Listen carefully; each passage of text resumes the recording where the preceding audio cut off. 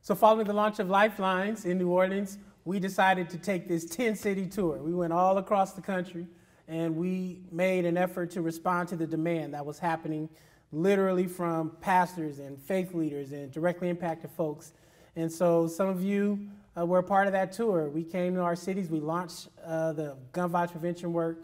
So I'd love to just hear some of your quick reflections. Teny, we first decided to focus our work on learning the lessons of the Boston 10-point plan. You were there along with Reverend Eugene Rivers and Reverend Jeff Brown as a part of the architects of the 10-point plan in Boston. You remember some of those trips. What stands out for you?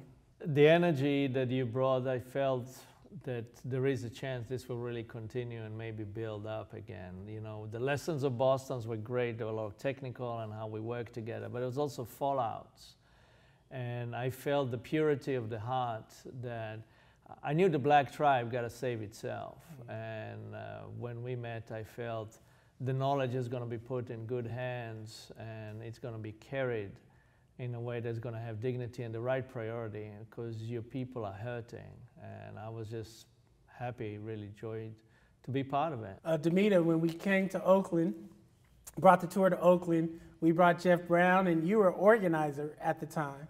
And we started night walks. We started to literally organize people to respond to the violence in the street. Talk a little bit about what it was like in those early years to walk the streets of Oakland and bring people out into the neighborhoods on Friday nights or Saturday nights. So it was a little frightening at first, but it also was liberating.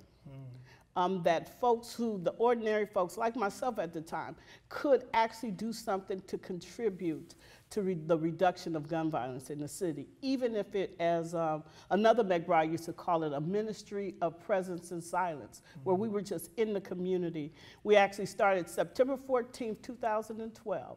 And Jeff Brown out of Boston had come out and did some training and told us the two key things was to be consistent and persistent. And the city was ready for it. We're not talking about city officials, we're talking about those folks in the community. They had been waiting for something that they could do on their own terms, and this was it. And it actually, up until the pandemic, every Friday night, with the exception of holidays, they walked the streets of deep East Oakland and carried the message that we love you and we want you to be free. Antonio, you joined on the tour, and we went to about 10, 11 cities over the course of 90 days. Seemed like the whole country. What city stood out for you, and what are some of your best memories as relates to what we did in those cities? I mean, to me, what stands out is that people were so amazed that there were strategies that worked. So when Teny, Jeff Brown, Eugene Rivers talked about Boston, they were like, this could be done. So like Reverend Damita was saying, this is something we could actually put into practice. And so all these families who'd been going through this for years, who felt hopeless, all of a sudden, there's something we can do. And it was like sharing the good news. Teny, when we went to some of these cities, we would do panel conversations. We would meet with some of the individuals in the neighborhoods who were thought to have driven a lot of the conflict. We would meet with law enforcement. We would meet with all kind of folk. But one of the things I remember you saying one time is you're Israeli, and so you used to always kind of tell that story. Talk about the relevance of, people don't build parks in war zones, and it seemed like in the United States, we weren't trying to end the war in the black and brown community. We're just trying to get folks to get used to playing in parks and going to schools while a war is happening. Recount that. So I'm an Israeli and a Yugoslav, and I always used to say people don't care about test scores in math in Sarajevo when it's being bombed, right? And what we're trying to do here, a lot of funders and policymakers trying to do early childhood and all those things we care a lot about, but you can't do that when the trauma keeps going on. You've got to do both. A friend is a former chief, Dean Esserman, always says, America is a cyclope. It can focus on one thing at a time. And we got to do two things at a time. We got to reduce the heat of the violence, and we got to invest in children in a young age and neighborhoods so they'll never get to us. And I think that was really the impetus. And initially, it was really hard to convince. We had a lot of rejections, a lot of puzzles. People wanted to pick a piece, usually maybe strengthening law enforcement or make them a bit more moderate. And I got to say, the team was always very consistent, and we got to really bring up the voice of the people. Damita, so the success of Oakland is that we were able to get some buy-in from elected officials, from police chiefs, from community members, but it didn't start with buy-in. Talk a little bit about the organizing we had to do to get folks to say yes. So you want me to bring up some trauma in my life, huh? So we had to do good old-fashioned organizing. Advocacy What is good? work. What is good old-fashioned organizing?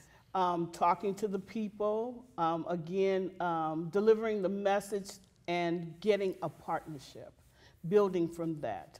We actually had one failed attempt at the ceasefire strategy in Oakland because all of the partners weren't bought in. So we had to do political organizing, we had to do community-based organizing, we had the faith community was the leaders in this organizing, and it had to come from the ground up.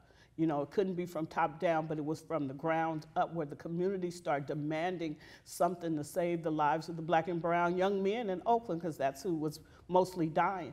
And demanding, 2,000 folks showed up at a demonstration before the mayor saying, we want this, we need this. And that started to turn things around.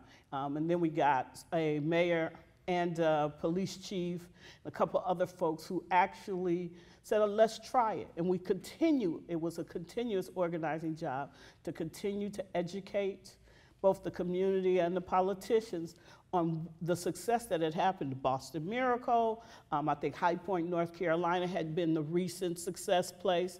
So, you know, doing research and bringing that research and demonstrating that it can be done. Our communities are not out for nothing, they're not zeroed out.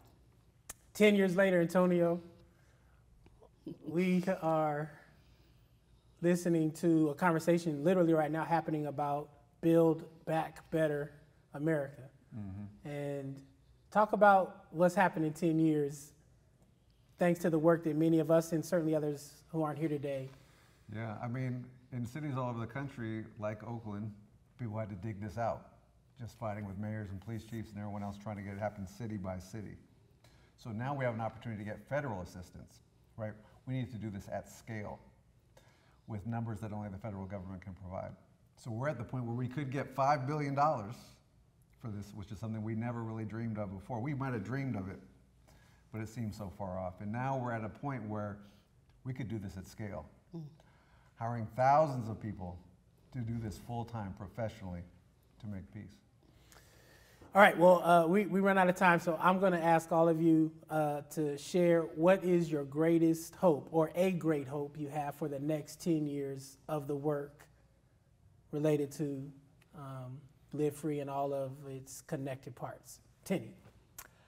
I see that this is maturing into black and brown leadership and activism and work all around the country and infrastructure. So you're in charge of your future in a beautiful, powerful way. And that's, to me, will be the America worth living in. And I'm just seeing it. I want the momentum to continue.